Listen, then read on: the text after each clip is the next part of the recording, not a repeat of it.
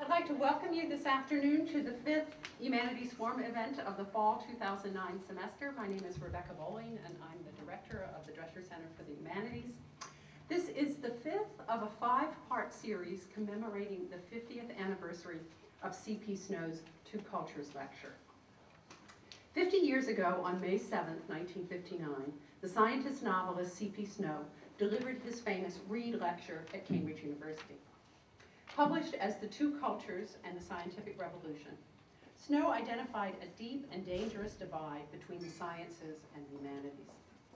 This series of lectures is intended to stimulate further discussion about the relationship between the sciences and the humanities, both here at UMBC and in academia and society as a whole.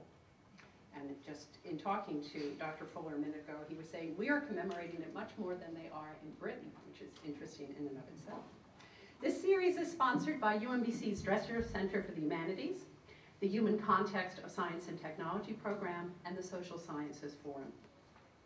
Besides this afternoon's lecture by Professor Steve Fuller of the University of Warwick, next Monday, November 2nd, Dr. Naomi Oreskes, provost of the new 6th College for the intersection of culture, art, and technology at University of California, San Diego, will be speaking at 4 o'clock on the 7th floor of the library.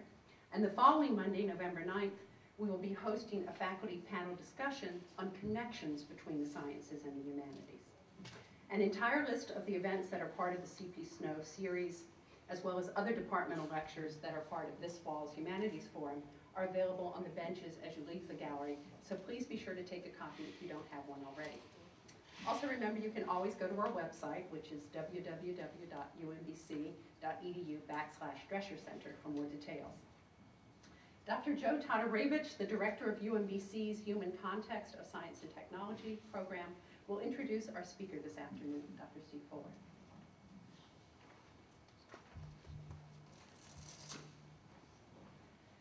Thank you very much, Rebecca, and thanks to everybody who has worked so hard to put together this series. It's a great pleasure to welcome you all to this installment in a continuing special series on C.P. Snow's Two Cultures. We've heard about Sir Charles and his introduction to the concept in 1959 and how it touched nerves back then and then took on a life of its own. While Snow decried the gulf between what he called scientists and literary intellectuals, he had unbounded optimism that more science and technology, especially in the developing world, would solve many problems. We've been on an intellectual and policy journey ever since and are chastened by the results. Snow has come to be seen as somewhat simplistic, the wider world more resilient, complex, harder to manage. We're hearing from other scholars in this series some of the details of the loss of confidence in simple solutions and simple authority, the growing awareness of the complexities of the process by which scientific knowledge and technical systems are produced, and how bridging the two cultures plays out in various institutions. Testament to the vigor and diversity of this area is the joint meeting of the Society for Social Studies of Science and the European Association for the Study of Science and Technology in Washington this weekend. More than 1,000 scholars in over 200, almost 200 sessions. Snow thought the scientists of his day better prepared, for at least they were literate in the other culture. But in the ensuing decades, his literary intellectuals dove into the details of scientific and technical practice with enthusiasm and, some would say, the irreverence of a bull in a china shop. Historians, sociologists, philosophers, anthropologists, and many other humanists and social scientists dug into documents, laboratories, and even personal affairs to find out how science and technology are done and what they mean. In the 1990s, they had begun to wear out their welcome in some circles, and we witnessed the science wars, the culture wars, and symbolic episodes that burst forth at the Smithsonian over exhibitions like the Enola Gay and Science in American Life. Today, we are welcoming Steve Fuller, professor of sociology at the University of Warwick, a historian, philosopher, and sociologist whose work is wide with respect to subjects and fields and deep with respect to fundamental issues. He graduated summa cum laude in history and sociology in 1979 from Columbia University, home of Robert K. Merton, whom many consider the founder of American sociology of science. He took an MPhil in history and philosophy of science at Cambridge University, and then the PhD in the same subject from the University of Pittsburgh in 1985, a premier site for the philosophy of science in the United States. And I say that sincerely, even as myself being an Indiana University graduate with the same subject. After posts at other universities, he was made chair in sociology and social policy at the University of Durham in 1994, and then on to his current post at Warwick. In between, he's held other posts and received honors far too numerous to mention. He has been an active participant in the scholarly as well as the public debate over the foundations and meaning of science, producing 11 books, 6 more under contract, numerous chapters, and his refereed journal articles on his CV stop at number 135 in 2006. As if this scholarly production is not impressive enough, he's also found expression in just about every other medium: dramatic productions, podcasts, video, film. Throughout, he has been fearless with respect to controversy, penetrating in his analysis, and when necessary, he's held some of our heads underwater until we drank. He has also been very generous to come a very long way and to spend some time with us. And his subject is something he knows a fair bit about: snow, 2 cultures, and the science wars. Welcome, Steve Fuller.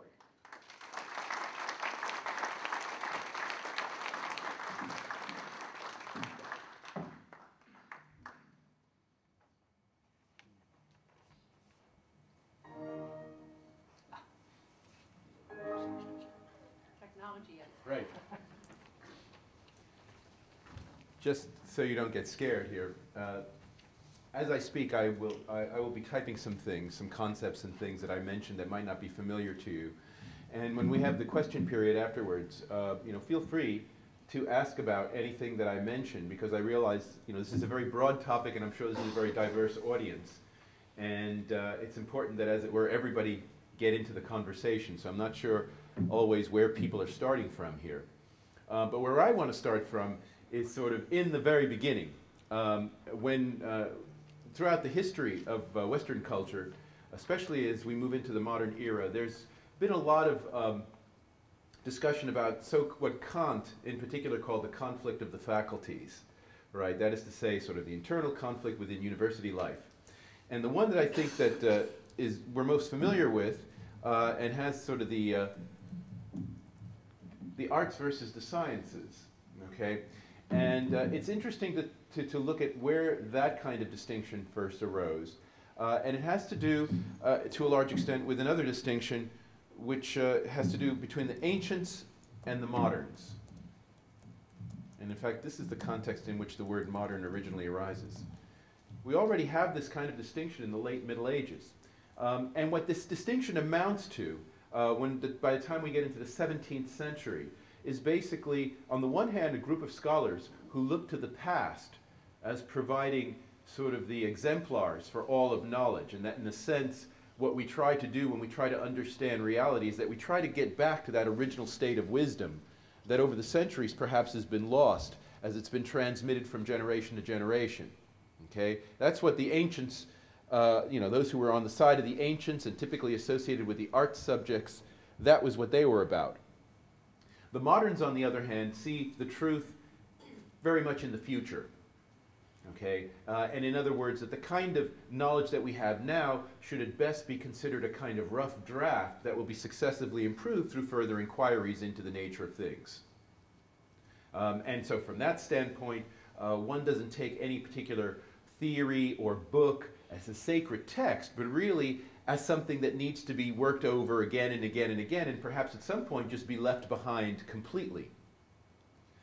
Now, in today's culture, of course, we tend to think about texts, we tend to group texts into 2 categories as to whether they should be treated the first way, that is to say, in terms of some sort of source of ultimate sacred knowledge, versus a text that can be superseded by follow-up texts in the future. We tend to draw quite a strong distinction, and that is often the distinction between the arts and the sciences. So, for example, if you're a natural science student, right, you would not necessarily read Darwin's original text today, you would not read Newton's original text, or even Einstein's original text. What you would read would be the parts of their theories and their findings that in fact have been incorporated in light of subsequent inquiries. So, and I think this is a pretty obvious kind of point, and it's one of the reasons why textbooks in science books written as textbooks have such a significance that they do not have in the humanities, or even to a certain extent in the social sciences, where very often one does read the original texts and, as it were, take them to still be sources of wisdom and so forth that perhaps have not been fully mined or farmed, or whatever metaphor you want to use, to actually extract what's inside of those things. Okay? In this respect, by the way, one aspect of the current science wars that's very interesting from the standpoint of this distinction is the fetishism of Darwin. Because here we got a kind of interesting borderline case, because it's quite clear, especially in light of the sort of the revival of creationism and various sorts of opposition to evolutionary theory, not only in this country but increasingly around the world, Darwin is being reintroduced as an original text to read. Okay, and as it were, a lot of the wisdom of evolution can already be found in Darwin, and what follows from it are just kind of footnotes to Darwin. This is getting to be increasingly a sort of a popular way of presenting Darwin, which was not the case, let's say, 20, 25 years ago, when Darwin was much more thought of the way we think about Newton today with regard to physics, where Newton made some contributions, but whatever contributions he made are incorporated into the contemporary textbooks, and you don't need to read Newton again. Okay, but now people are telling us to go back to read Darwin. Okay, and that's kind of interesting, and the significance of that we can talk about. But it does, but it is a very sort of striking feature that you basically have two forms of knowledge, two sets of disciplines, one of which establishes the authority of knowledge in the past, essentially, and the other which, in a way, projects the authority of knowledge into the future, where we're heading, and that whatever we have now is just a rough draft, something that will be superseded subsequently. Okay, so that's the original distinction between the ancients and the moderns, and that kind of reverberates throughout the centuries. Now, one of the things that starts to happen in the 18th century, during the period of Enlightenment, is that you start to get various hybrid forms of knowledge that in a sense are sort of bridging these two sensibilities that I've just identified. And so we start to get a lot of discussion of what gets called sometimes third culture. If the two cultures are arts and the sciences, and you're imagining these in the starkest differences possible, right? So you have like the sort of humanistic disciplines on the one hand, and you have the natural sciences on the other. Then this idea of a third culture that in some sense bridges the differences between them and provides a kind of rounded, comprehensive understanding of reality. Now this term third culture gets used, and its history gets discussed by a German sociologist by the name of Wolf Lepenies, whose name is up here. And he wrote a book about 20 years ago now called Between Literature and Science, which in a sense sort of describes what the issue is here with regard to establishing this third culture. Now, if you go to the 18th century, the candidates for third culture would be, broadly speaking, fields that we would now consider natural history, civil history, and to mention some names that some of you may be familiar with, especially from the British side of the Enlightenment, Darwin's grandfather, Erasmus Darwin, and the Scottish Enlightenment figure, Adam Ferguson. I don't know if this name means anything to anyone anymore. Adam Ferguson, he was a contemporary of David Hume. He was a very important historian in his day, and he was also a diplomat who was part of the diplomatic mission from Britain to the United States to sort of put an early end to the American Revolution, but that failed. One of the interesting things about Ferguson, which is still worth looking at, is in the original, not the original, but the 1780 edition, I believe, of the Encyclopedia Britannica, he wrote the article on history. And there you see one of the first demonstrations of timelines, where you have different cultures going through history. So what's happening in all these different places at the same time. And this becomes kind of a, and the interesting thing about it, I should point out, is that Ferguson is imagining, and this is where we start to get to the third culture side of this, he's imagining these different cultures in quasi-racial terms, in that kind of soft racial term. I mean, because you've got to keep in mind that in the 18th century, the idea that one's cultural traits could be somehow transmitted through heredity, just by virtue of a group of people having lived in a land for many generations, that kind of view, which we associate with Lamarck in the history of biology, that was a very standard kind of view to have. And so what Ferguson was identifying in these different strands, where you'd have the names of these different cultures, and then you'd have the time periods over which they are being discussed, is kind of a sort of typology of races, you might say. Okay? And so there is this blurring that's taking place in that article alone between what we would call the natural history of humanity and the civil history of humanity. And that was quite a common thing to do in the 18th century. And it's really only in the 19th century, as one finds out more about the nature of heredity, and also the people's relationship to politics and so forth start to change as well, that you start to get this, as it were, disaggregation of natural history and civil history, where you start to get the separation we're now more familiar with, where you have like biology on the one hand and sociology on the other as two separate fields. But during the 18th century, it looked like these fields were very much intertwined with each other, and they formed a kind of third culture, right? And if you read somebody like David Hume, for example, when he does this history of Britain, which was the work for which he was primarily known in his own lifetime, there you see a lot of arguments, which would have, again, been very familiar at the time, of why certain things succeed or fail with regard to political initiatives have to do with whether they conform to the nature of the people to whom they are applied.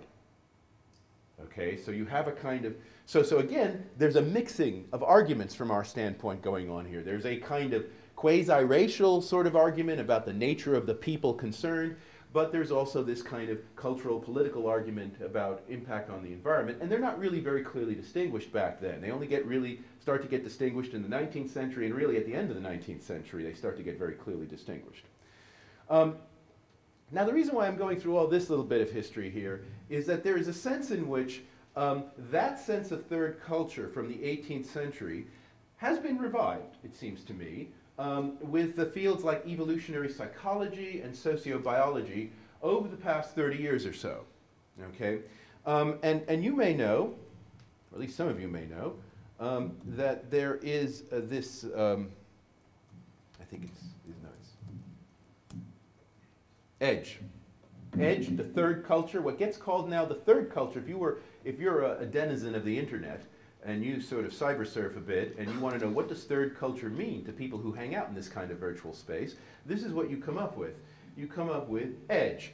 EDGE is the brainchild of a literary agent, John Brockman, who is one of the most influential figures in intellectual history of the second half of the 20th century, though you probably don't realize that.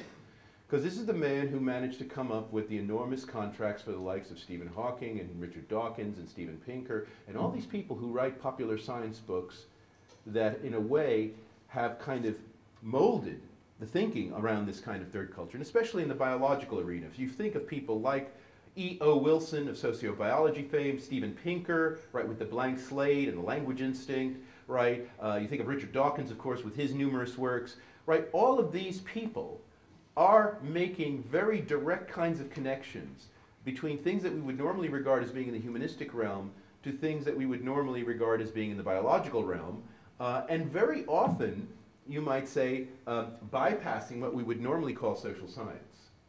I mean, this is the interesting thing about the EDGE website, is that the kind of people who typically participate in this are indeed people who are interested, as it were, in the deep questions of human nature, blah, blah, blah. But the sort of people who tend to be part of it are not social scientists.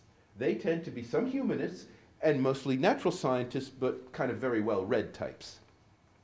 And so we've got this, and this kind of sensibility here that you see with these guys is very much, I think, in the mold of the 18th century natural historians and civil historians, people like Adam Ferguson that I was just talking about earlier, who of course existed before social science ever happened. So in other words, the guys who existed before social science ever happened kind of think about things pretty much like the guys who never have read social science. Okay, it's kind of what I'm saying. And I think if you want some an interesting bit of evidence, if you look at the blank slate by Steven Pinker, which came out now about 5-6 years ago, you probably know what the title is, an allusion to this kind of view that that's associated with John Locke. That we are sort of born as blank slates and the environment and culture etches itself on us and that's how we get our identities. And this is the thesis that Pinker is radically opposing, okay?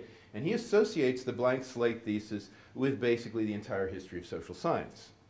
That you really don't have social science unless you've got this kind of blank slate thesis, because basically what that shows is that in a sense you can ignore the biological front loading, you might say, and you can just spend all your time looking at the stuff that's etched. And where does the etching come from? And that having to do with the environment making some moves on your brain, okay? And that's the end of the story.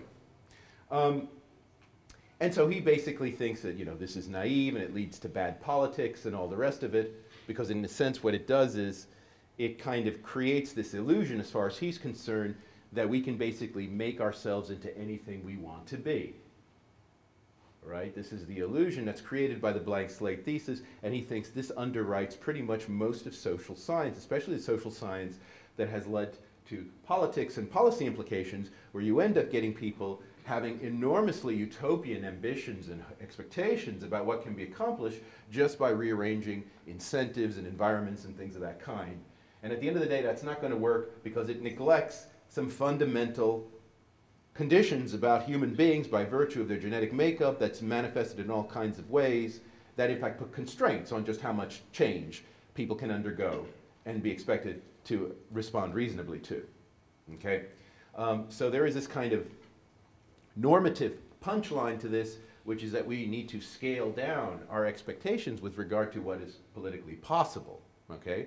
Now, a lot of this stuff, I mean, it's not by accident that this kind of stuff is happening now, again, and it's not to do necessarily with a sudden explosion of research that is confirming these theses of evolutionary biology and sociobiology. I don't think this kind of mentality, the revival of what I see as basically an 18th century mentality, the revival of it I don't think is due necessarily to some great body of scientific work that suddenly has come on the scene, but rather it has a lot to do with political failure.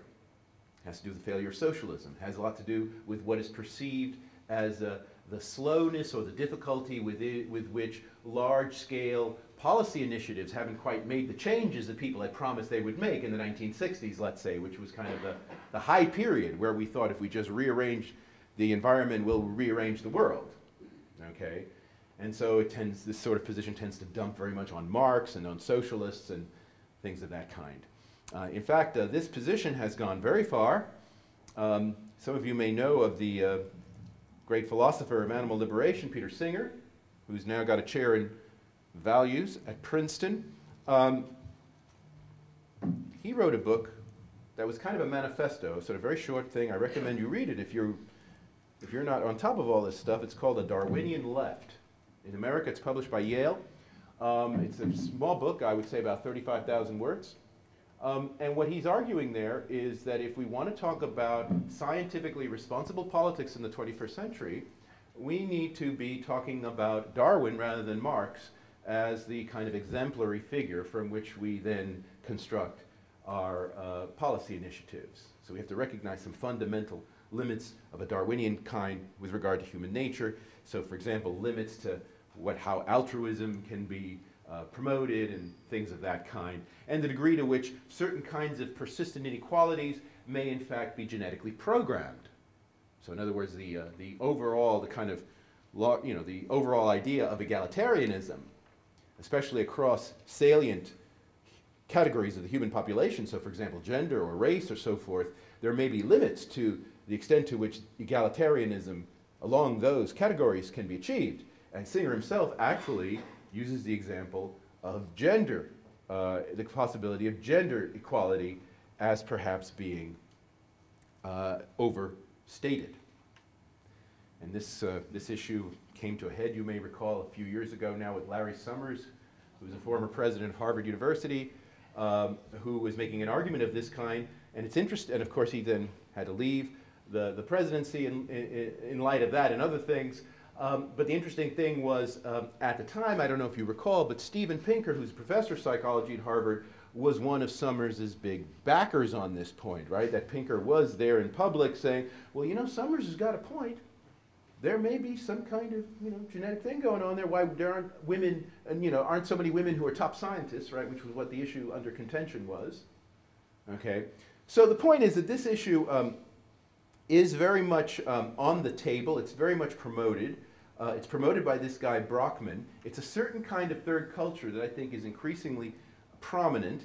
And it's basically a pincer attack, you might say, coming from the humanities side and the natural sciences side to squeeze out the significance of the social sciences and to recover a kind of late 18th century natural civil history view of things before the social sciences got established. Lepinese's book, I recommend because what he basically does in the book is he actually shows how you get from that 18th century position, which I think we're returning to now, to the position where we actually have proper social sciences and we have sociology in particular. And sociology in particular as a discipline is, in a sense, the main target for all this. Because sociology, I would say, of all the social sciences, if we think about political science and economics and psychology and geography and anthropology, sociology has been the one that has been most consistent in talking about the distinctiveness of humanity, all people are created equal. That's been much more part of the ideology of that discipline than the other social sciences. And Lepanese shows how, in fact, sociology emerges in a way from trying to move away from this kind of natural history view. Now, one of the things, by the way, I should say, what's the plot? Well, the interesting thing is that all of these people who I've described as being part of that natural history, civil history tradition of the third culture, one of the things they all had in common was that they were anti-clerical. Okay, so they are, so in other words, what they were doing in the 18th century was that they were presenting a kind of account of the human condition that was continuous with an account of animal conditions. Right? And so this is the spirit in which they talk about the way in which the land and the blood and so forth forms the way people are and so forth, is that they were basically moving away from a kind of theological perspective which would give a very special kind of history to humanity. Right? Typically a history that maybe began 4004 BC or something like that, where the Bible begins it, and then people move on from there, which was still a very common way of talking about human history in the 18th century. Okay? And so one of the things that sociology does in the 19th century to oppose this is it recovers in secular guise a lot of the theological issues.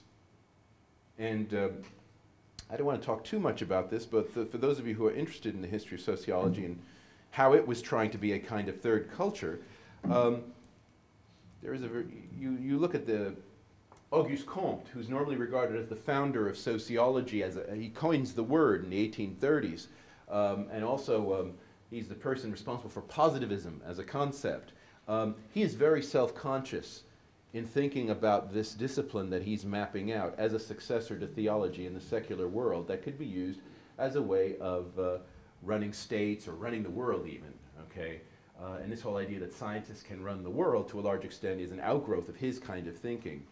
Now, of course, part of what also goes on in the 19th century, besides this attempt on the part of sociology to move away from the natural history perspective, is that you do get positions that look a lot like the kind of two cultures position, or at least the beginnings of what looks like the two cultures position in the sense that C.P. Snow is talking about in the 1950s. Okay? So one person who I should draw to your attention here is Matthew Arnold. Just out of curiosity, how many people have heard of Matthew Arnold? Good, about 50%. Now, Matthew Arnold is the person who's very often credited with introducing the word culture into the English language. Okay, because the word, of course, German Kultur had been around at least since the late 18th century, but Arnold is really the one who starts to introduce this term as in this kind of complicated way that we have come to know it. Namely, it's not just a descriptive term with regard to a certain body of practices, customs, and so forth, like an anthropologist might talk about it. It is that. But it's also normative, right, in the sense that, culture is good. It's good for the people who have it, at least. And if you're going to be one of those people, you better have it, right? So that sense of normative sense of culture, Matthew Arnold's responsible for that. And one of the things that Arnold, by the way, Arnold, you may know him primarily as a poet and an essayist, but by profession he was a schools inspector. Okay? Hallowed tradition in Britain, inspecting stuff and having to do with education. One of the things that he was concerned about, so he's living in the period in the third quarter of the 19th century now, right, so 1860s, And we're talking about a period where the humanities are still very dominant in the university system, by far, but at the same time the natural sciences are beginning to make some inroads. And certainly their economic impact is very strongly felt. So, you know, it's no one, people realize natural sciences are very important, they just haven't really made it into the curriculum. And Arnold is one of these guys, along with Thomas Henry Huxley, the person who's known as Darwin's bulldog. These guys are basically having public arguments about how to square this, right? What is going to be the future relationship between the arts and the sciences, given what everybody is granting, namely the ascendancy of the sciences, in what up to this point has been a primarily humanistic culture with regard to higher education. Okay, you may know Huxley's views very strongly. He was very much into having a lot of science in the university, very much make it the foundation of it, have the universities run by scientists and all that kind of stuff. It really takes a long time, by the way, for that kind of idea to take hold. I mean, it's only after World War I that you really start to begin to see scientists running universities. The number of theologians who run even public universities in the early 20th century is quite astounding if you look back at it, okay? And it's only after World War I you begin to get scientists doing what Huxley said. Arnold has a much more measured view about the matter. He's much more on the humanistic side, but he makes a distinction that is a very resonant distinction about the excesses of both sides of this divide of the arts and the sciences. And these are words, again, of his coinage. Barbarians, Philistines. Okay, see? Wasn't it great to live in Victorian England? And you think we have great swear words now. This is great stuff, right? So we've got this contrast between barbarians and Philistines, okay? Now who are these barbarians, right? Well, the barbarians are basically the Oxbridge-educated humanists, okay, who in a sense don't really know much about the detail of the past, but they're very emotionally infused with the spirit of Rome, right, which they're going to recreate in Britain through the empire by sallying forth and having all sorts of foreign adventures and things like this. And as far as Arnold was concerned, that was a complete travesty to the humanistic tradition. Okay? Living in Britain, I should say, we do have some politicians who still sound a bit like that, right? Who in a sense will be quoting Tacitus or somebody like that and then launching us into war somewhere, all right? Because in a sense, that's what they think it is to be reliving and reviving those ancient glories, right? So in other words, you know, they don't quite see the more measured aspect of it. They see it as some golden age that needs to be reproduced now. And so it gets used to license all kinds of hazardous political activity. The Philistine, on the other hand, comes from the science side. And what in particular bothers Arnold about the Philistine is this idea of leveling differences in quality to differences in quantity. Okay, sort of utilitarian mentality, right? I mean, Jeremy Bentham, you know, used to say that pushpin, which is a sort of kid's game, is as good as poetry, right? Why? With respect to the amount of pleasure that it provides the person doing it. So in other words, it doesn't matter what the quality of the activity is, but if people get the same amount of pleasure from doing two different activities, then they're equally good. Right? The activity itself doesn't matter, it's the amount of pleasure you get from it. And this is the Philistine's view of the world, right? And the Philistine tends to reduce everything to a kind of common standard of pleasure, and typically this ends up becoming a sort of common standard of money. How much does it cost, right? You know, value gets reduced to price, this kind of thing. Okay?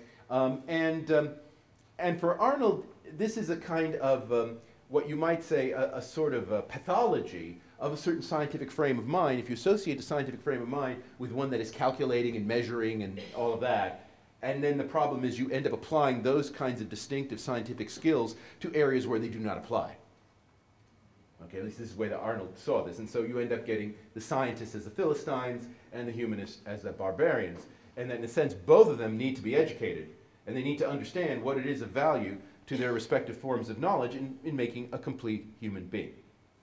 It seems to me this sort of point is still with us today. How much more time do I have? You have 20 minutes. 20 minutes, okay. Now let's move to the 20th century and get to C.P. Snow. And I want to say a little bit about this lecture of his at Cambridge, the Reed Lecture, 1959, because I do think there's a certain, the typical way of reading this lecture is in terms, and I think this is the way it was presented here, that it's the humanists who have to catch up, right? That in the and I think the context here, let's just be clear about this. C.P. Snow is a trained physicist who also writes novels that were actually quite popular in their day. They happen to be novels about scientists.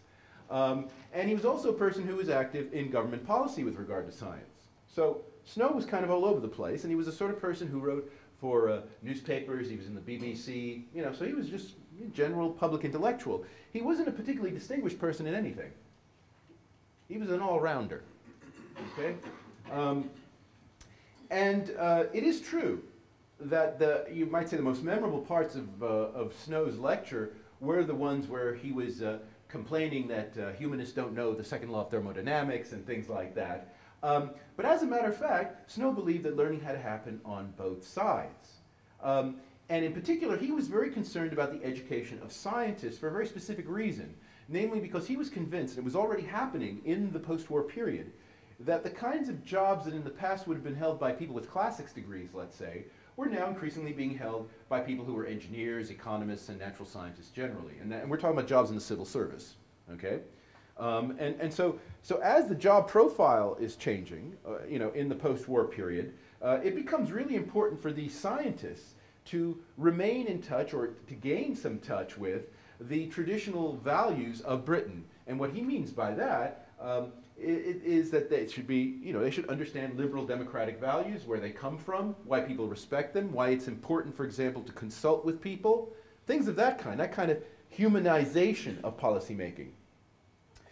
And that, in fact, was, from the standpoint of where Snow had practical impact on British education and the higher education sector in the late 50s and early 60s, it was through that side of the equation, right? Through the provision of liberal arts programs for scientists, right? With the understanding that the scientists were the ones who were going to be running the country soon, and that they needed to be humanized in some serious kind of way. And why did he think this was necessary? Well, the precedents in the post-war period with regard to scientists intervening in the public domain were not terribly promising. They were doing it a lot, but the effects were quite jarring. And in particular, one figure who, it'd be interesting to see who knows him. How many of you have heard of him? John Desmond Burnell. Put your hands up for him. Okay, a couple. Very famous, a very important man, I think, in the history of science. X-ray crystallographer at Cambridge, eventually became professor of physics at Birkbeck College, London. He was a kind of mentor to Watson and Crick and that generation of people who eventually discovered the structure of DNA, but he himself didn't really contribute directly to that discovery. But Burnell is mostly known, I think nowadays, for being this kind of full-on Marxist. Okay, he was one of these guys. He was the guy who in the early 1930s brought in all of these Stalinist Soviet historians of science who were providing very kind of heavy sociological, political understandings of the nature of science. So, you know, when you hear about these accounts, they're not so prominent anymore, but they were very prominent well into the 1960s, of, Newton is the expression of bourgeois ideology, right? And he was really trying to enhance Britain's military advantage by figuring out how the cannonballs would leave, the orbit and become satellites, and all that kind of talk, which you've probably run into at some point, right? These very heavy kind of Marxist explanations of how science is an expression of economic and political interest. Well, this is Burnell, okay? This is Burnell. And Burnell believed, as Marxists of the period believed, that the key thing here, that science was the future, no doubt about it. But not only was science the future, but that in a sense, scientists needed to take control of the state, right? That basically, in other words, you needed scientific public policy. Okay, and so the scientists just needed to be in there, and what they needed to do in particular is they had to override the kind of superstitious, taken for granted traditional beliefs that ordinary people had that were being promulgated through very inefficient democratic mechanisms. Okay? Now this went down like a lead balloon in Britain. But this is the sort of stuff, and the interesting thing about Burnell is he was very upfront about this, and he was a guy who was very, who would be on these chat shows that the BBC had back then and still have now on the radio, where people are talking about the great issues of the day and the future of civilization. You know, we live in the atomic era. What are we to do? You know, what if the atomic bomb gets in the hands of the wrong people? You can imagine all this stuff is being discussed in the late 1940s, early 1950s. And you got Burnell sitting there and say, well, the answer is you just get the scientists in control. Keep it out of the politicians' hands. They'll be swayed by public opinion, and that's irrational. So get the scientists on top of it, and they can run the world. Okay? Now, Snow, who in many ways was sympathetic to some of these liberal leftist leanings that Burnell had, nevertheless thought this is a public relations disaster. And that was how it was received. Okay? And in fact, you know this book, 1984. Right? The spokesman for Big Brother is this guy, O'Brien. And O'Brien's the one who lays out for Winston Smith all of the precepts of Newspeak and what's going on, modeled on Burnell. Okay? Because Burnell was very much like O'Brien. Okay? And he thought this was the most rational way to go. Now, the problem as Snow saw it was that somebody like Burnell had no respect for the traditional values of the country. In a sense, he was so, his scientific training, even though he was a very learned man, there's no doubt about Burnell was a learned man, but he was culturally detached. Okay? And we go back to the Matthew Arnold point here, right? Where in a sense what we're talking about when we talk about the humanistic sensibility, it isn't just as it were learning certain facts about the past or memorizing Tacitus or something like that. That's not really the issue here. It's a certain kind of sensibility that comes from recognizing yourself, that part of your identity is formed by this kind of heritage, right? This sort of liberal democratic values, and in some sense, when you're participating in the public sphere in Britain, you are, as it were, reenacting the English Civil War and the cause of liberty and stuff like that, and you really feel that in your bones, okay? And that's not just hogwash, that should be something you feel. And what that will do is that will enable you to respect other people's opinions, even if they disagree with yours.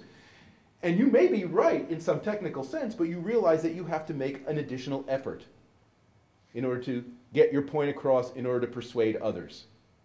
And this was a thing that C.P. Snow thought was very important for scientists to learn, and this is where the liberal arts would be of some use. It would humanize the science. Okay? It would humanize the science, reconnecting the scientists to the culture from which science has come. That was the idea. And this is an interesting point because the first science and technology studies program in the world was established on the back of this. Okay? And this is, I don't know how many of you, how familiar you people are with science studies, but you know, we normally trace the beginning of this field that I'm in to the Edinburgh School. Okay? The Edinburgh School, the science studies that came from there, is a direct result of all of this that I've been talking to you about C.P. Snow and his concerns. And in fact, the people who originated the Edinburgh School were themselves people who were scientifically trained. The guy who was the head of the school for many, many years died only a few years ago and founded the main journal in the field. David Edge was a radio astronomer who worked for the BBC at the time. So he was really in tune with the kind of thing that C.P. Snow was on about, right? And how people like Burnell were just failing, you know, not only failing the public, but failing science as well. Because, see, the effect of somebody like Burnell was basically to turn the whole public against scientists and not to trust scientists. Because of this kind of full-on scientists need to take over the world thing. Okay. So the courses that were developed, and by the way, the person at Edinburgh who started all this, who was a kind of a friend of Burnell and a friend of Snow, was Conrad Waddington, animal geneticist, professor of animal genetics, a man who himself wrote a lot of popular books on science. I mean, has anyone heard of him? He was quite an important guy in his day. He was a major geneticist. And he's the one who got the first proposals and then hired the people who taught in the program. And the idea was this was going to be liberal arts training for science students. And one of the consequences of this program, after it had been in existence for about 5 or 6 years, one of the things that you found was that the kinds of fields that the scientists went into who actually had exposure to this liberal arts training were, you might say, more people-friendly fields. You had a smaller percentage who just went into pure basic research, and you had more people, you know, going into sort of, you might say, interface, applied fields of science where they were dealing with people. Okay, and so, and from that standpoint, the program was considered a success. Now, in the late 1960s, so now we move another 10 years, and science studies becomes its own unit. It becomes its own field. It is no longer just doing service teaching for the natural scientists. And by this time, other such programs have been formed not only in Britain, but also in the United States as well. And typically, all these programs were begun kind of the same way, right? Namely, from the science faculty side, concern about the way in which science is interfacing with the larger society, whether we're talking about the military-industrial complex or the environment, nuclear energy, right? All of these kinds of concerns, right? The way science is interfacing with them motivates the establishment of these science studies programs over the course of the 1960s. So at the end of the 1960s, you start to see science studies arising as a field in its own right, with its own journal finally in 1970, and then people start to treat it as a discipline in its own right. Now, when that happens, okay, then you start, the seeds of the trouble begin that we find ourselves in now. Because science studies increasingly defines itself over the last, well, now almost 40 years, inwardly, you might say, right, in terms of its own research trajectories, in terms of its own interests, and it gradually moves away from this initial mission of reforming and rehumanizing science. So it becomes kind of a discipline in its own right, to sit alongside all the other disciplines with its own journals, with its own peer review processes, etc. And it feels less and less accountable in any kind of way to the scientific community.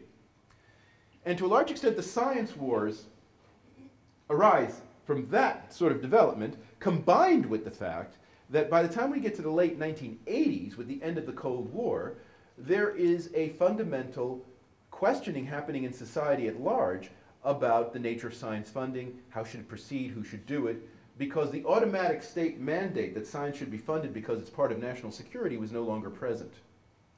Okay? And so if you look at fields like physics, for example, they really take a big hit as a result of this.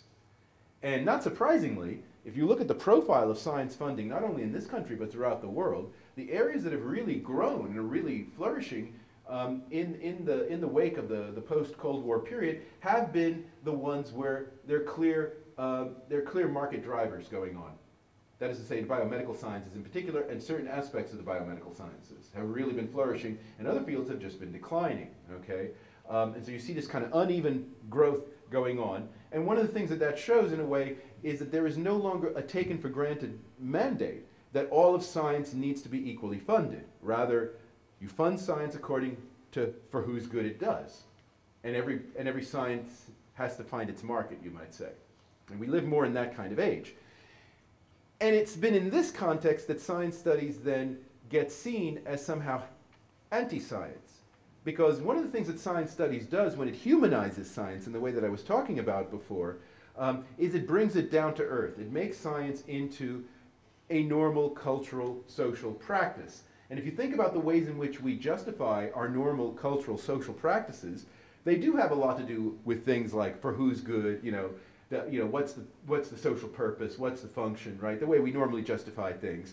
And that the traditional ways in which science gets justified, like the ultimate search for truth, objectivity, right, validity, all these kinds of big conceptual issues don't really play a very significant role. So in other words, science ends up having to justify itself very much the same way in which other things need to justify themselves. And so science becomes then in direct competition with non-scientific things for funding and attention and attraction. This doesn't mean that people are anti-science, but it does mean that science, as it were, cannot take for granted its own value. It has to actually make the case explicitly. And I think one way you can compare this, I take it I'm about to finish here, okay, is if you think about what happened when you started to get the Protestant Reformation, and you have the devolution of the Catholic Church, you might say, in terms of being the authority on Christianity. And you start to, as it were, see people splitting off, starting new churches, moving in different directions.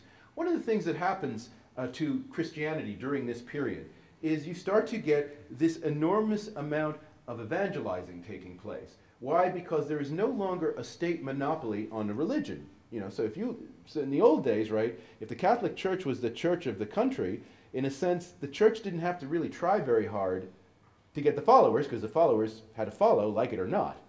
But once that disappears, once you get rid of the state monopoly on religion and it becomes a much more open market phenomena, then religious leaders have to actually actively compete to get the followers.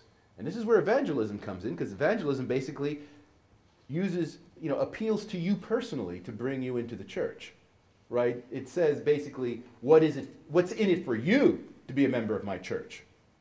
You see, and a lot of religious people, as you know, even today, object to this whole way of dealing with religion, where one is pitching religion all the time, okay? Well, it seems to me that we are now entering a period where science has to do stuff like that, where in a sense the state protection of science, whereby the scientists got money even if they didn't have to make an argument to the public just because it was presumed that science was a good thing and deserved to be funded, that's disappearing. And now you're getting this kind of more open market environment where scientists have to actually actively make their case to particular constituencies and in a sense make arguments as to what is it for them, in it for them to support science in particular ways. And that helps in fact to explain why the particular sciences get funded today do get funded, because they actually do make those arguments effectively in the biomedical sciences, pharmaceutical industry, things of that kind. And of course some scientists don't play that game, but then it becomes an issue about how you justify the science.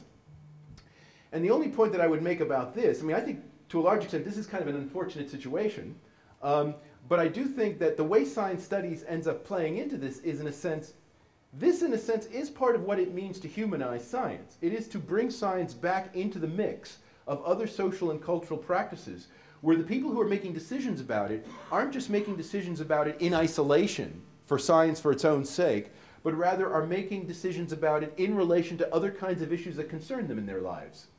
Okay? And I think this is kind of where we are at the moment. And it's not surprising that a lot of scientists find science studies very threatening and that we have the science wars going on, because that's basically where we are at the moment. We have a very demystified view of science on the table, which has involved lots of people still remaining very interested in science, but not necessarily trusting any single authority in science, wanting to make the decision themselves, just as in the Protestant Reformation, right? People decide what church to go to. They don't feel like they're forced to be having to go to one church and not another. Okay, and I think that's kind of where we are now, where we're entering into a time, a very strange time, where people actually are in a position to decide what science they want. It's a very strange idea, but I think this is kind of where we are at the moment. And I'll leave it there.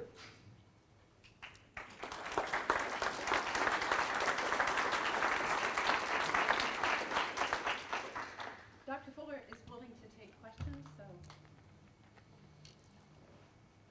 Yes, sir. So, Bernal, saying that leave cultural affairs to scientists. What would he have proposed to do differently from politicians? Well, I think the issue here was what he didn't like about democratic politics was basically it dithered too much, you might say, right? Because politicians are always kind of second-guessing the public who's going to have to elect them for the next term.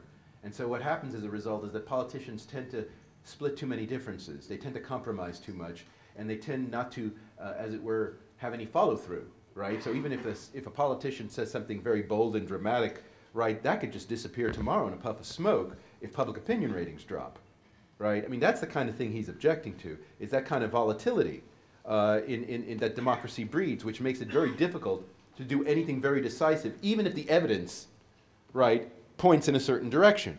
You know, so you can imagine what Bernal would say about the climate change issue, right, where okay, if there's a scientific consensus on the climate change thing, then, we take over the G8, right? I mean, that's pretty much what, the way he would operate with that.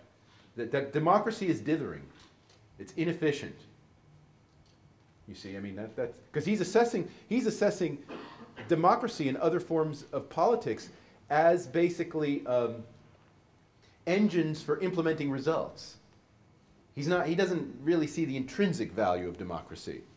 The idea of people being able to speak their mind and disagreeing. He doesn't see the intrinsic value of that. He's looking at it from a purely outcomes orientation, and he sees that it is inefficient. Yeah. Yeah, I agree with your conclusion, especially in terms of scientists having to market their product. Now, in terms of the educational future of science in the United States, how do you think that scientists should market their products, so to speak? Well, I mean, it depends what we're talking. I mean, I think one thing that scientists really need to get a good market sense about is the market for research for its own sake, the market for blue sky stuff. Because I think at the moment, because I think actually the stuff that already has obvious practical consequences is already marketable, and the scientists have figured out how to do that already. I think that the tough thing, the thing that is hardest at the moment is to maintain a market for stuff where the practical consequences are not apparent in the short term. And so much important science has that characteristic, right? This is one of the reasons why physics is starving, okay? I think here it's not going to be good enough for scientists to simply say, well, you know, you never know what will be a spin-off or an unintended consequence of some sort of piece of research. Even though that is true, the problem is that for most of the cases where that works, the amount of money that was spent on the science initially wasn't very high. So if you're talking about spin-offs from Faraday or Newton, you know, where some practical thing came about as a result of some very speculative thing they were doing, well, there wasn't a lot of money up front put for Newton and Faraday, right? So you're not really draining the resources by allowing those kinds of guys to survive. The problem now is that the startup cost for any kind of scientific research, even blue skies research, is very high. You need the right laboratories, right? In the case of physics, you'll need particle accelerators, right? I mean, the startup cost for blue sky research is so enormous that that's the real problem in a way, that speculative research is expensive to do. And I think what scientists need to do is basically, well, a few things. I suppose one of them would be to get a clearer sense of what, you know, how does one draw out the long-term consequences of this work? You know, in other words, work with some economists on this and try to figure out how do you actually come up with a coherent picture of blue skies research having long-term benefit, even if it doesn't have short-term benefit. How do you actually measure that? How do you actually work, you know, make that concrete in some sort of way? Because I don't think at the moment we really have good economic models of that. And I think that's one of the things that makes it very difficult then to support this stuff. Okay, I mean, but I do think that's the task. The task is to sell blue skies research. Oh, sir? Yeah, and there was also this gentleman back here. Yeah, I just Yeah, following we'll go. up on that last question. We don't talk about it much. Where do you throw technology into the mix here? Technology is both the stuff that scientists need and also is the public face of science. Yeah, yeah. Well, I guess I don't actually think technology has quite as much of a problem as science does in this matter. Because in a sense, I think technology can kind of prove its worth more directly. Okay? I mean, I think the way in which, see, somebody like Bernal, if you ask Bernal, how do you justify pursuing science, he's going to give a kind of an intellectual answer in the sense that he's going to say the scientists are the smart guys. The scientists are the ones who have the comprehensive vision of reality, and that's why they should be running the world. That would be the argument, right? The argument is not in terms of scientists produce technological stuff. The argument is at the level of the mind of the scientist being especially rational. Right, you laugh, right, and everybody laughs these days, right? Science studies is victorious. No, I mean, I think it's an indicator, right? Because I think that's the tough thing to sell, you might say, right? That there's a special mentality to science that, as it were, entitles it to be supported regardless of its technological consequences or whether it has any at all, but because there's something about the thinking, the reasoning of the science, you see. And so in that respect, I think science is in bigger difficulty than technology is. I don't think technology is in quite the sort of trouble that I'm talking about. I don't know. I mean, this gentleman over here, can I take a, yeah.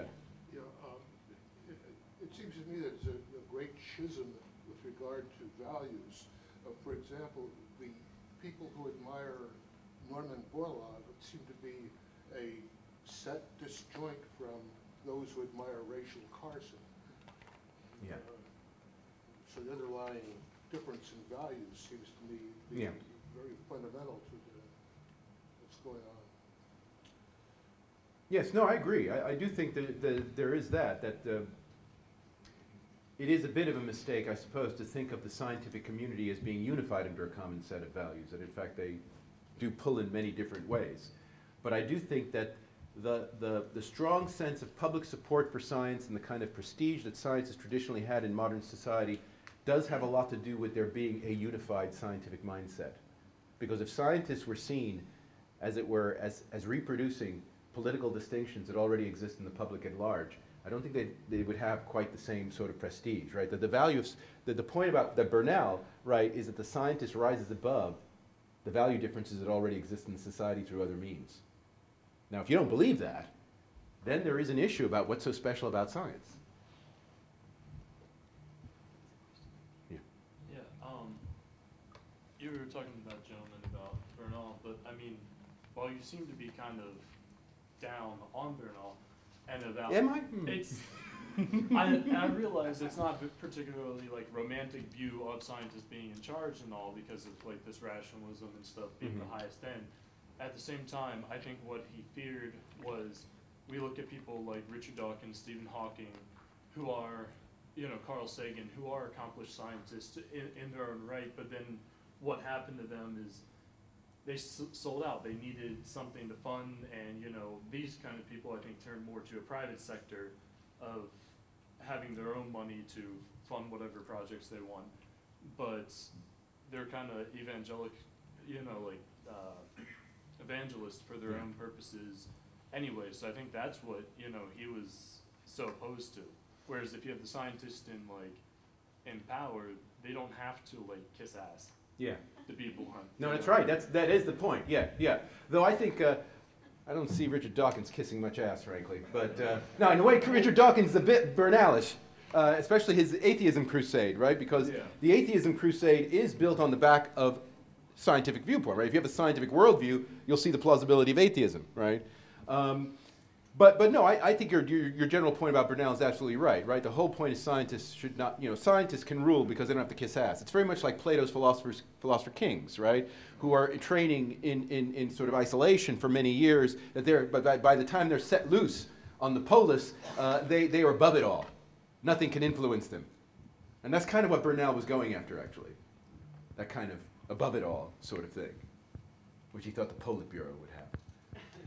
Yeah. To what degree, when you talk about funding and so on, I assume you mean public sector funding largely. To what degree do you think the problem there is a result of the fact that the panacea that science was once seen as being to solve the world's problems may not, at least in the public eye, have worked out quite well? Yeah. No, that's absolutely right. And I think this was one of the things that Snow picked up on, okay? And not just Snow, I mean, you know, this was not just happening in isolation in Britain, I should point out. In the United States, James Bryan Conant, the president of Harvard at that time, in the 50s, making very similar points for justifying general education in science. But that's another story for another day. But the thing that both of these guys were very concerned about was this kind of, you might say, hyperbolic views about science, which people like Bernal were actually promoting, right? Because, I mean, you know, if you're Bernal, you do believe scientists can run the world, which is really setting you up for a fall if you screw up, okay? And so that, Snow realized that could well happen, and so he didn't want that kind of talk to be part of the scientist's public vocabulary, right? He thought that the scientists should be quite modest and humble and should try to, you know, kind of lessen the expectations. Not diminish them entirely, of course, because science can do a lot of good things, but to raise the kinds of issues that, in fact, do now get raised a lot. You know, the degree of uncertainty in the various things that we are, you know, talking about. You know, so yes, this is what we seem to think it will happen, but, you know, it's only within, we got all these margins of error that you got to keep in mind, and it's not dogmatic, and that's the kind of thing that Snow wanted scientists to be more self-consciously, you know, more self-conscious about, is that kind of stuff, which Bernal lacked completely. Okay. But no, that's right. And science studies, you see, actually has been very good in promoting that point. You know, that science is uncertain and it's contested and it's never the final word, and that there's always ways of, you know, rethinking the issue, and that you shouldn't raise your expectations too much. But you see, the problem is if you take that argument too far, then it completely demystifies science and people wonder why they're supporting science at all. Right? So this is kind of the problem. This is why we have the science wars, is that slide that can very easily take place from admitting uncertainty to then saying anything goes. I think Dorothy's next to you. what Bernal would have been reacting to in the 1950s, why he's making this statement. And my understanding of the politics of the time is that you have different ministries, and the leadership of the ministries, they aren't specialists in the areas That's that right. they might be having to deal with.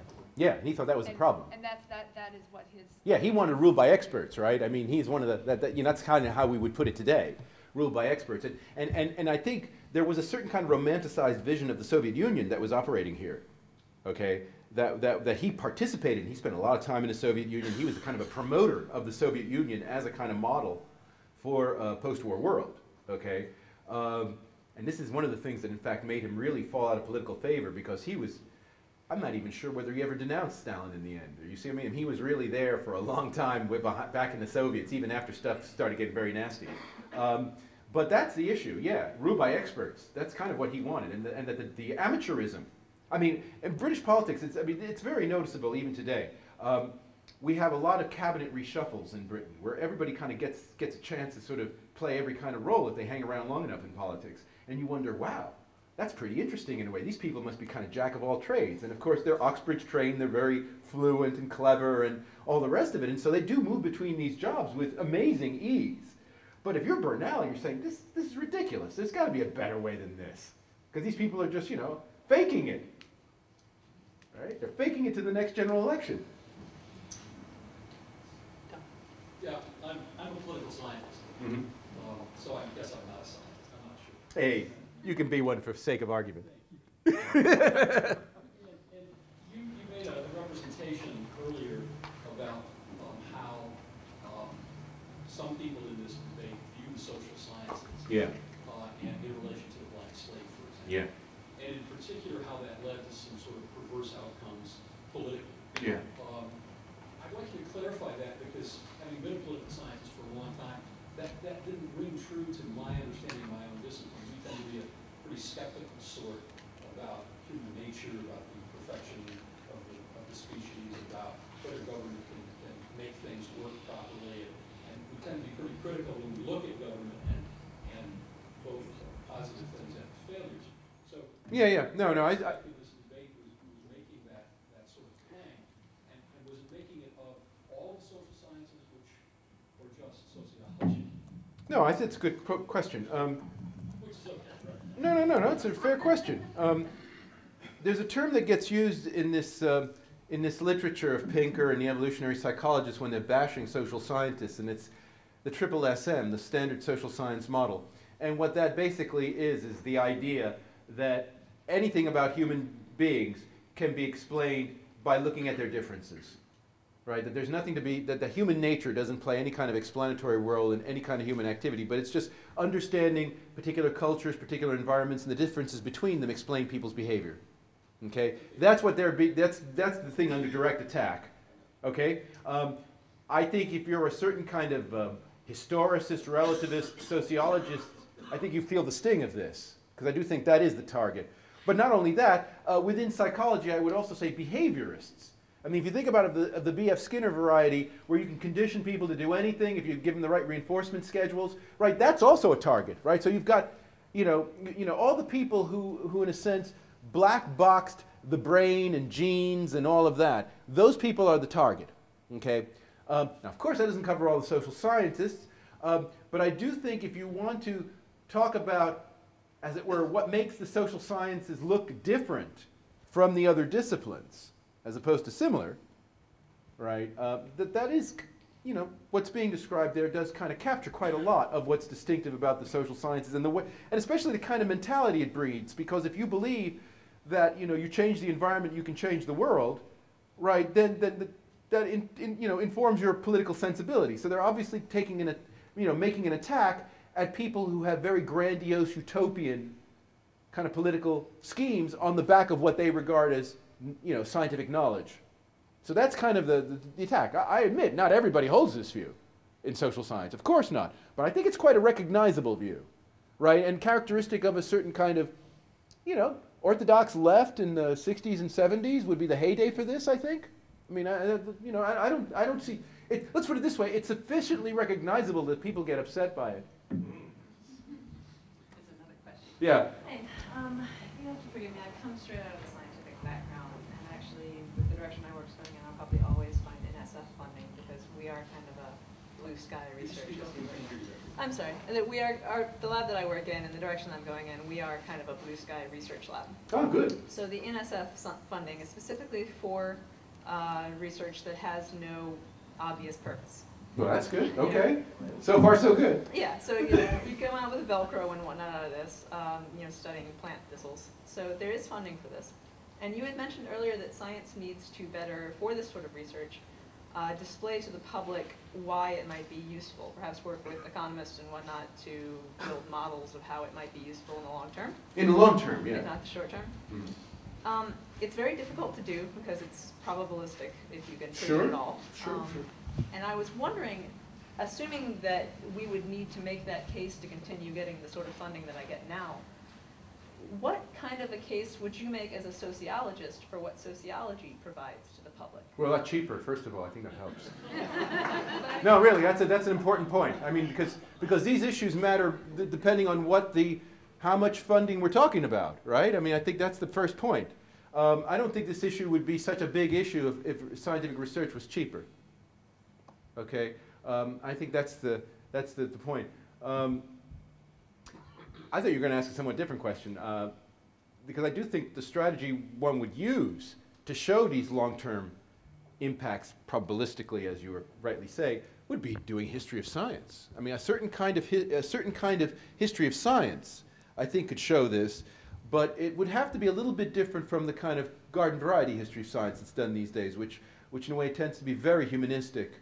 But if you actually had some economists working with some historians of science and tracing out the effects of various kinds of things over the long term and what difference they made, for example, that were it not for this kind of discovery, it's highly unlikely down the road that this sort of thing would happen, using sort of counterfactual analysis that economic historians often use.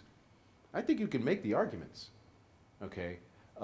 That's how I would kind of go for that and have those kinds of models on the table drawn from historical examples. That's what I would do. You talked a bit about marketing here. I was wondering, taking a slightly different aspect, and listening to your talk, it seems like there's a lot of branding going on. Damn right. That's why I put these names up there. Yeah, a lot of branding of disciplines, and also of disciplines almost either drinking the Kool-Aid or idealizing the other. And as a talk of it's like, well, we need scientists to be more human. Oh, we'll go to the humanists. Yeah, I know. What an idea. They know how to make people human. Yeah. Whereas like, oh, we need to know how to do this. We'll go to the biologists, right? And there's this sense, I was wondering if you could comment on if this is a kind of a continual trend, a recent trend of looking at science as almost really having the answers, and really branding is like, yes, we really know this discipline, and we're not just as confused, in many ways, more confused than other people.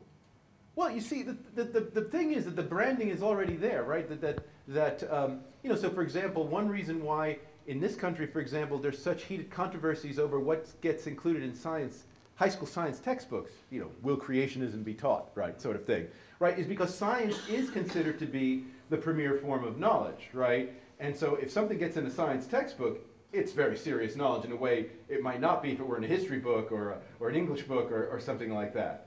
So now that's something, of course, scientists have lobbied for, and somebody like Brunel would be very happy with that kind of view. But it seems to me that is, as it were, the social facts of the situation. That in a way, when you take away science's superiority as a form of knowledge, where it's sort of the gold standard of all knowledge, if you get rid of that, then I think you really, scientists are going to have to struggle very hard with all these other fields to continue getting funding and support. Okay, and I have very mixed feelings about that. Okay, because I do think it is useful that scientists have been demystified to a certain extent, but I don't want to see a kind of intellectual free-for-all. But we could be easily moving in that direction, it seems to me. And the big problem, I think, at the end of the day, is that science is expensive to do, and because of the costs, the burden of proof gets heavier, right? And the scientists really have to show, because they're asking for so much money. They really have to show what the point is, I'll give you an example. In Britain, there is a lot of, the homeopathic complementary medicine people are gaining increasing kind of foothold in the country. And it isn't just because people like it, but it's cheap. They're virtually doing nothing, right? I mean, no offense. But the point is, that's an important issue, right? And when people start thinking in terms of cost-benefit, and then they think placebo effect, it's real, and they say, well, why are we then spending all this money in biomedical research? We could just hire a couple of homeopaths and boom, we could go on vacation. You know, I mean, there is that kind of issue, right? They're right, because science is very expensive, increasingly expensive to do, and if the competitors are cheaper and have a more natural appeal to the public, which homeopathy and complementary medicine actually do, right? They're very user-friendly. You know, then there's a real issue here. There gets to be a real issue. And they've made headway just on that alone. You see, and for scientists to trash these people doesn't help. It doesn't help. It just raises sympathy for them. So it's a tricky issue, I think, from a public relations standpoint, what scientists should do about this. True, but I mean, do you see this as an issue of branding or not? Well, what do you mean, branding in terms of what is... So, like, right now, it's like if you go to buy a car, right? Yeah. There's the Lexus and the Mercedes. I say, right? I want the People science car. People like just think, oh, if it's a Mercedes, oh wow, it must be, the engineering is so much better and I'm willing to spend so much more money on it. Yeah. And I just trust that, oh, these people really know what they're doing. Yeah, that's declining with regard to science, all those attitudes. And I guess what I'm curious, is this an intentional purpose of these scientific disciplines to try and brand themselves as, you know, don't really look behind in the details of, just trust us. Like, we really know what we're doing. I'm not so cynical about this. You're a very cynical man. No, I mean, look, there are two issues here. I actually think that the scientists who do promote this kind of view that, you know, science is the best form of knowledge and, you know, why settle for second best, right? I think those people really believe it, right? And in a sense, they can give the arguments for it formally with regard to methodology and stuff of that kind.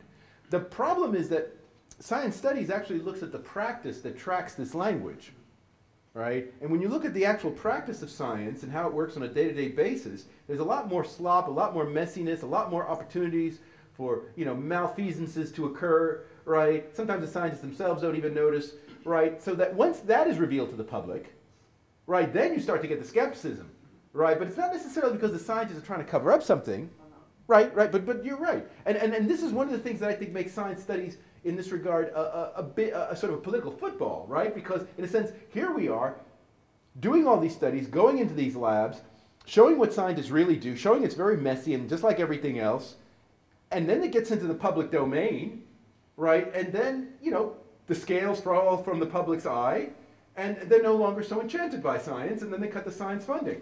That's kind of what the science wars works. Right now, the problem is has that all been a mistake? Was it a mistake for science studies people to do this in the first place? I don't think it has been, but I think the scientists now have to kind of rethink what they're about in light of it. And I think that's the hard part. That's very hard. And I actually think people in my field ought to be a little more helpful to them. I've seen two more questions, yours and Phil. My question is just a bit of a follow-up on what you're saying just now, which is, if the science studies mission was to humanize scientists, which then led to the need to sell science to the public, does that then arrive at a point where the implication is that all things should be understandable by all people, and if they're not, you know, we sort of dismiss the notion of expertise at all? Like, I get to have an opinion as to whether vaccinations cause autism or not, equal to yours, unless you can explain it to me over a beer in a way that I can understand it. That's a good standard. Is that a good standard? I mean, well, we like the presidents on that standard, but are we going to really? Well, okay. Well, this is where the ghost of Burnell comes back in, right? I mean, you know, it seems to me that if we do value our democracy and we want to subject all forms of authority, you know, as we do our elected officials, to democratic accountability, then it should be possible for scientists to explain what they're doing to us over a beer. This doesn't mean we shouldn't be learning more. Okay, so there's 2 points here, right? There's 2 points here. I know what you're going after here. Right, that the public needs to engage with science more, to learn more about it, to be more interested in it. But you see, I think that's already happening to a large extent, largely through the internet and the possibility of getting alternative sources to things. Now, I'm not saying necessarily that this stuff is reliable that they're getting on the internet, but they are getting lots of different sources of information, and it forces them to, I think, to smarten up, because with all the conflicting information they get, some of them from the regular experts and some from other people, they have to make decisions for themselves about what to believe. And I don't think that's such a bad thing, okay? I mean, obviously there are going to be certain kinds of decisions that we would want to take collectively and centrally, but there'll be certain kinds of issues where I think people will end up experimenting with their lives, you know, as to whether to have a particular vaccine or not. And you know, people will choose to go against what the scientific experts say. You know, I mean, already certain religions do this, right? Christian Science and things of that kind. But I think you're going to see more of that in the future, actually. And I think it's the issue of whether we can live in, you know, whether we can tolerate that, right? That people can look at all the different opinions and they see the scientific experts, but they don't believe them. I think in a sense we have to learn to tolerate that. I mean, they just threw someone in jail for not treating their children medically. Yeah, I know. So is that part of the democratization of science and a virtue of value? You know, this is what we've achieved with science studies. Is, you know, anybody's opinion is valid. It's not that anyone's opinion is valid, but there is something to be said for the idea that you live with the consequence. You know, that when it comes to issues of knowledge, you know, you choose the things that you want to live with. Okay, you know, in this respect, I'm kind of a Protestant with regard to science, you know, in the sense that there is a decision to take, whether to believe what the authority says or not. It's not a taken for granted idea what the answer to that question is, okay? And I think, look, whether you like my opinion or not, the internet and the multiple sources of information at people's disposal is creating alternative sources of expertise and authority, counter-expertises and everything, and science studies actually studies this stuff too. And it's really striking how there are all these different sorts of multiple expertises and things that are developing all over the place. And the thing that's interesting about it is evidence of public's engagement with science. This is not anti-science, right? These are people who are really getting into the science, and they're getting so into it they're disagreeing with the authorities because they're really trying to come to terms with what's being said, and then they're making a decision about whether they think it's right or wrong. They're not just sort of passively rolling over the way they might have done in the past. And so from that standpoint, I'm sort of hopeful. But it'll be very volatile, no doubt about it. It'll be a very volatile situation. I think we have time for one more question. Philip Rouse, let a scientist go last here. Just you talked a little bit about funding of Blue Skies research. Yeah. It strikes me that that argument really comes back to something you talked about earlier, which is the question of values. Mm-hmm. In other words, what's the value of understanding Yeah. the origins of the universe versus having a Teflon frying pan? Yeah. And I sort of wonder, you know, I'll just throw this out to you, when we talk about funding of Blue Skies research, is there any sort of parallel or analogy to be made between the funding of that and the support of that type of activity and, for example, funding of the arts? I was thinking about that as you were asking the question. I thought you would be going there. I think that that's a good analogy to pursue, actually.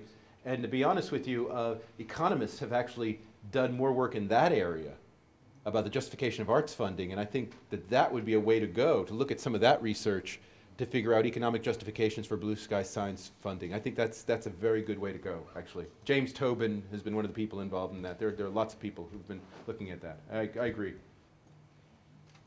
I invite you to continue this discussion over food in the back and to thank. Thank you.